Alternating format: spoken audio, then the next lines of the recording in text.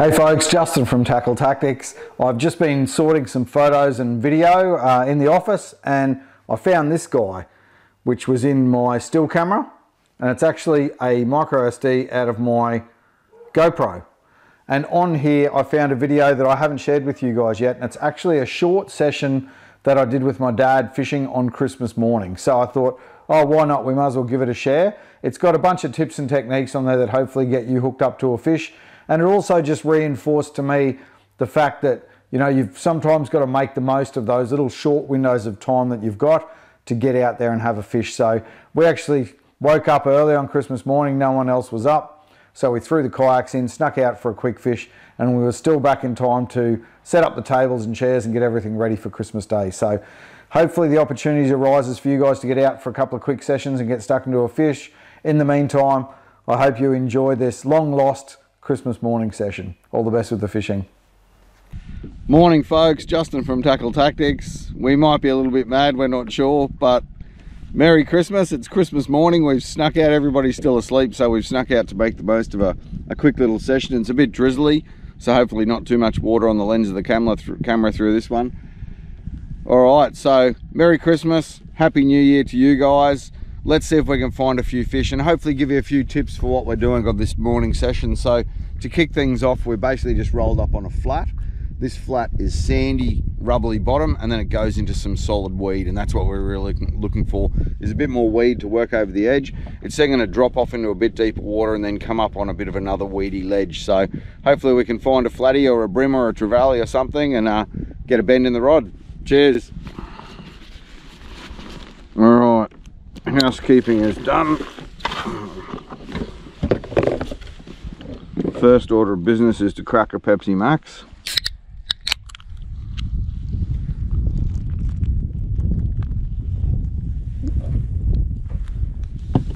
Now we're ready to catch a fish. Like Ronnie said a second ago, we'll kick things off with the favourite. We're going to fish that 1/4 ounce 1/0 TT Lures DemonZ, and we're going to fish that 2.5 inch slimmy scented up. Always put a bit of scent on there. We've got overcast conditions, which is generally pretty good for fishing because provides the fish a bit more cover. There's not so much glare, the water's a bit murky from a little bit of rain we've had, so everything's in our favour. We've got a run in tide, about 2 hours of run in, so we're going to fish about 2 hours of run in, 1 hour or so of run out, back in time to set up table and chairs and get ready for Chrissy. First cast of the day. It's not always a good idea to catch a fish on the first cast of the day. Sometimes you don't catch any more after that. So we want the first cast not to get eaten.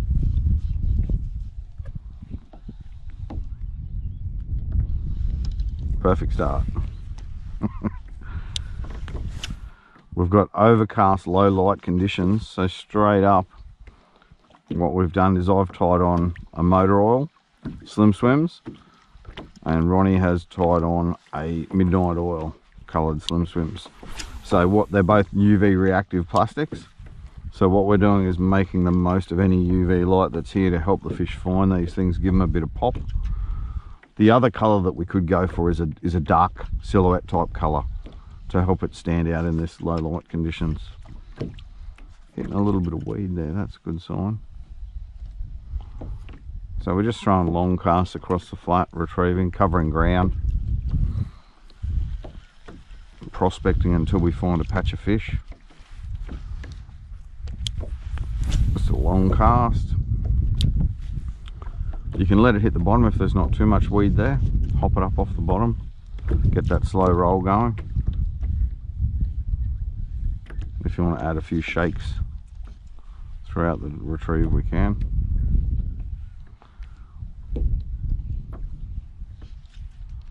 Just to try and create some interest. We're drifting up on a crab pot here. I don't know if it's an active crab pot or an old crab pot, but my mate Sean calls crab pots burley buckets, and that's how they work at times, attracting fish with the baits that are in them. So you'll often get bait attracted and then you'll get predators attracted to the crab pot. There's also the structure of the pot and the rope and the float and that sort of thing that attracts bait as well, and then attracts predators. Hey, fish on! Good work, mate.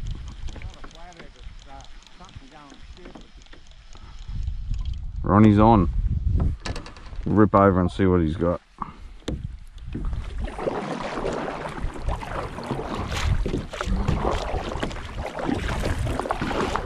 A grunter, is it?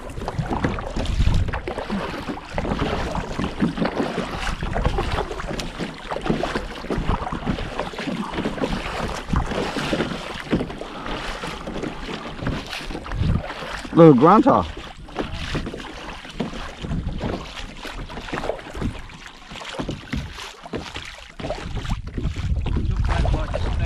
Yeah, oh yeah. That's promising. If he's around too, he might have some big mates around. Yeah. There you go, grunter. You can tell why they're called grunter. Grunting away. Yeah, they're solid, chunky fish, eh? Yeah, he's a solid fella. And away. I'll get out of your way, mate. You're alright, you're alright. I just had a rattle too, so... Did you? Yeah, it'd be good if it was those guys. Big ones, though. I'll get out of your way a bit. Yeah, they go hard, eh, those guys?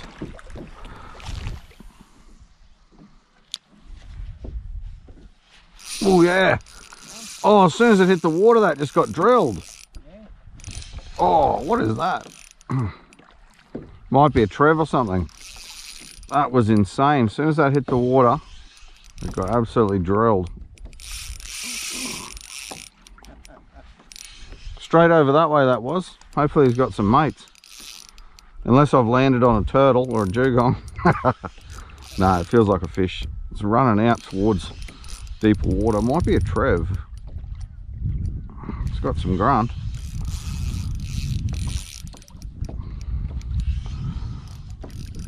I did not even get to wind the handle then. As soon as I lifted the rod from the cast, that fish had nailed that as soon as it hit the water.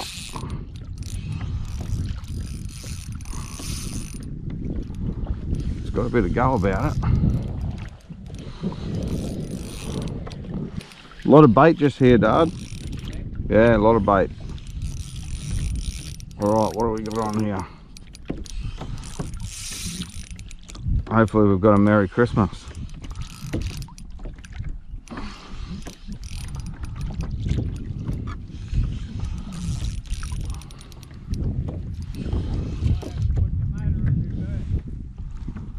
Oh, that's silver. Was that an epic grunter?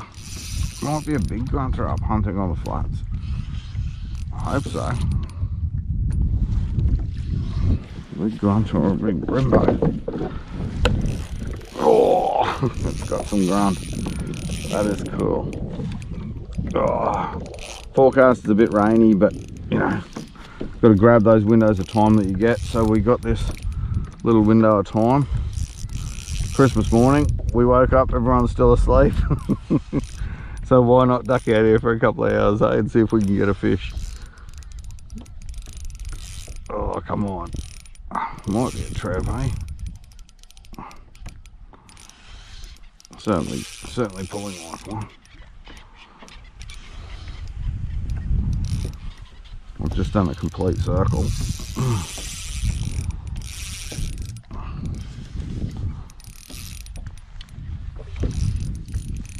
Oh, good fun. Little Okuma Helios SX 2 to 4. 10-pound braid on a little jaw 30. It is loving it. Yeah, it's a trev, mate. That's why it's giving me so much stick.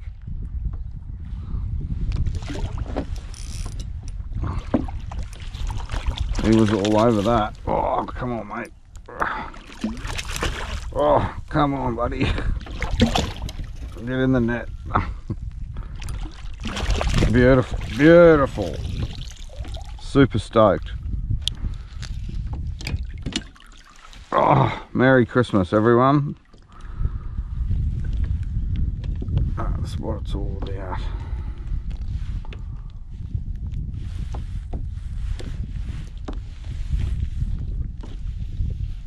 That's a nice solid little estuary trev. Awesome fun in the yak, awesome fun on light gear. Pinned nicely in the jaw hinge there too. Wow, that'll certainly wake you up. Awesome fish. Little powerhouse. I'll see you, buddy. He's away to terrorise someone else. Alright, this is a bit of a deeper edge, so we're going to switch it up to a curl tail. Just parachute that curl tail down the edge and then just bounce it around on the bottom a little bit and see if there's a snapper or a big brembo down there that wants to eat this.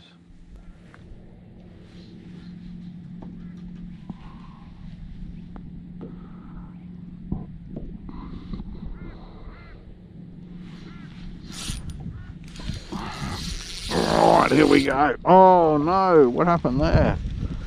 On and off. Yeah, pulled the hook on him, eh? Might have been a snapper, picked it up on the bottom. Yep.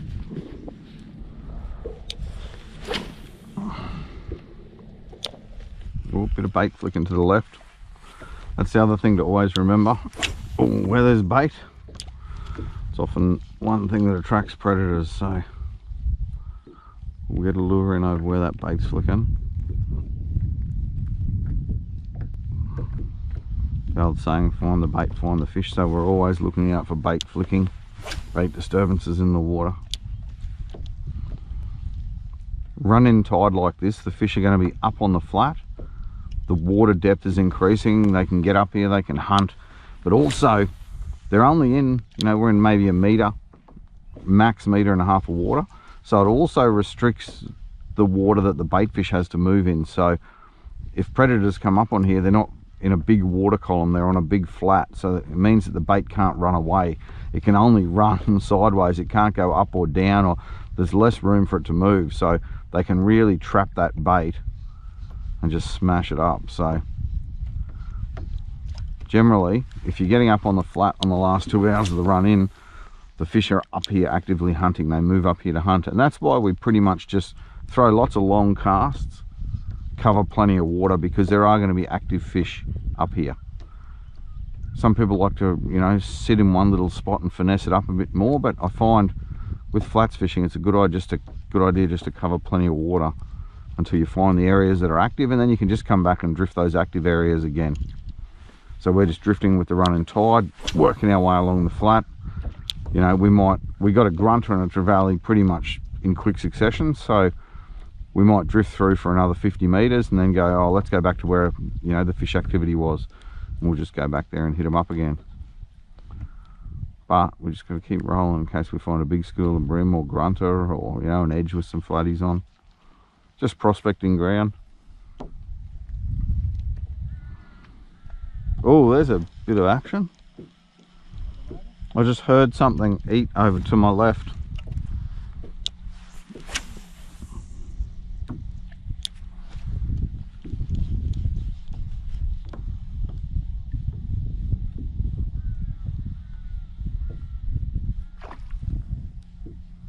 Something ate right in front of my kayak.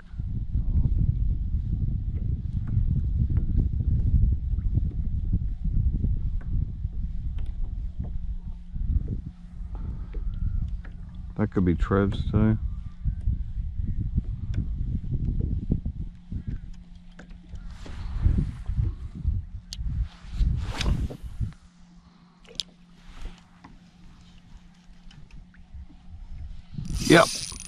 Yep, just there's a bit of activity just there, Dad, actually. Just inside us here.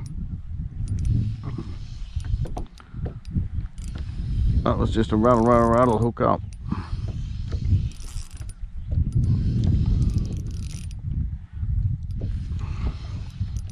Spinning me right round. What do we got? Brembo. There you go. We've got into an area where there's a little bit of activity, and you've got a brembo. Not a monster. So when I was winding that, I was winding and I got bite, bite, bite, bite, bite, bite. And so all I did was keep winding and he ate his way onto that lure. So you can see he's got that 2.5 inch slim swim's a long way down in there, and that's because he was chewing on the tail and then he's eaten his way up onto the lure and he's found the hook. Only a little fella. So he's around the 27 to the forker, 30 to the tipper. So just a little Brembo. We'll get him back in. We'll try and make the most of this little area that we're in where there's a bit of activity. Often after I get a fish like that, I'll just put a little bit more scent on, just a blob either side of the head, and I like to run that right down to the tail. Get that plastic, get that scent on there. You know, just like that fish then that was going bite, bite, bite, bite, bite, and ate its way onto the lure. I reckon if there's scent on there, definitely keeps them chewing on it, that's for sure. That's a pretty good little start to the session in quick time. Ronnie kicked it off with a grunter, then we got a Trev, then we got a Brembo, so bit of activity. Gotta love these overcast mornings. But a couple of little showers early and could have stayed home in bed, but got up, got out here, and we're catching fish, which is awesome.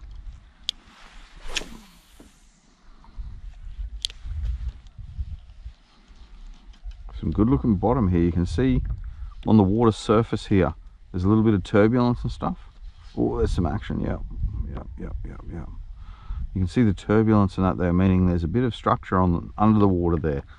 Turbulence on top often means a bit of structure underneath, so it's creating eddies and other water movement that can disorientate bait and fire up the predators. So we're a chance. Find the bait, find the fish, which we've already had. Find the structure, find the fish is the other one people often say. And by finding that turbulent water on the top there, all the water movement, could mean structure underneath, could be weed beds, could be undulations in the bottom, whatever it might be. But hopefully it means fish holding. I'm just keeping an ear out for like any bait movement at all. All right. Bait disturbance. Was it a Trev?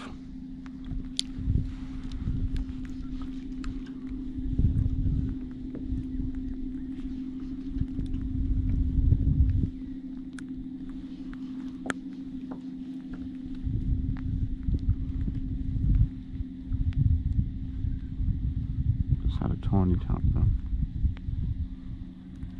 Sometimes those tiny taps turn out to be solid fish. Grunter, those sorts of things.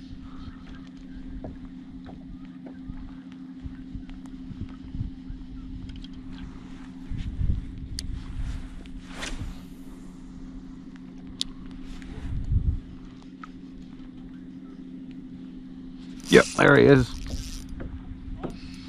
That's where that bait disturbance was, eh?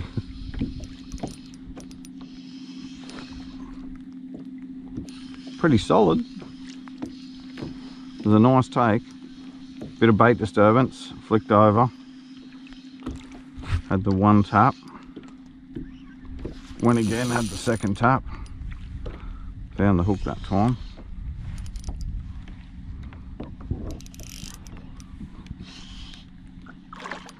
Another Brembo. He's not a bad brim either. Not a bad brim up on the flat. So I heard that fish bang the bait. Boof. Little boof. That was that guy there. You can see a bit smaller fish in here. There's a little bit more tappy, so he hasn't got that plastic as far down in the gob, but he's hooked in the corner of the jaw. So we're happy with that. And that was just that cast of the disturbance. Give it a couple little shakes and then slow roll it back in again.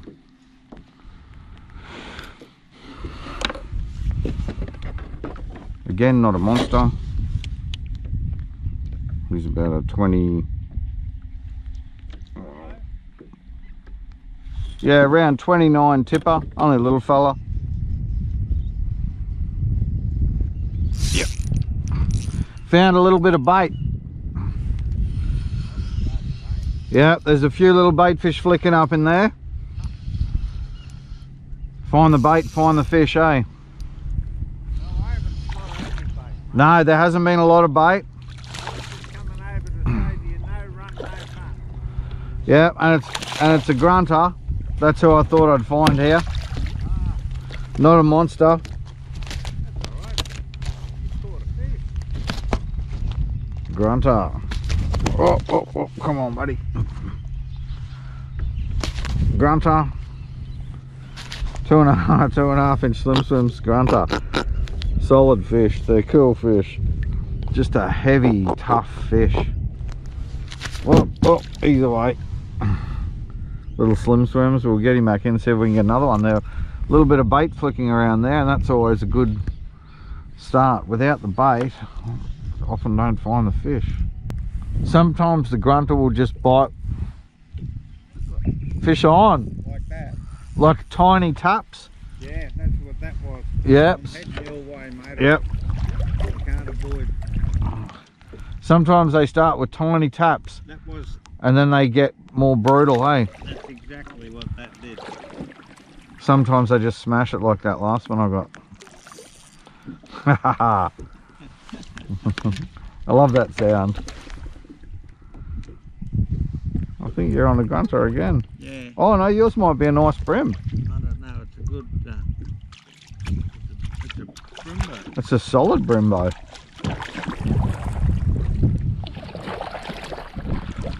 Nice work, mate. Just bring it in. I'll come over and ram into you. Alright, look out. I'm coming over to ram into you.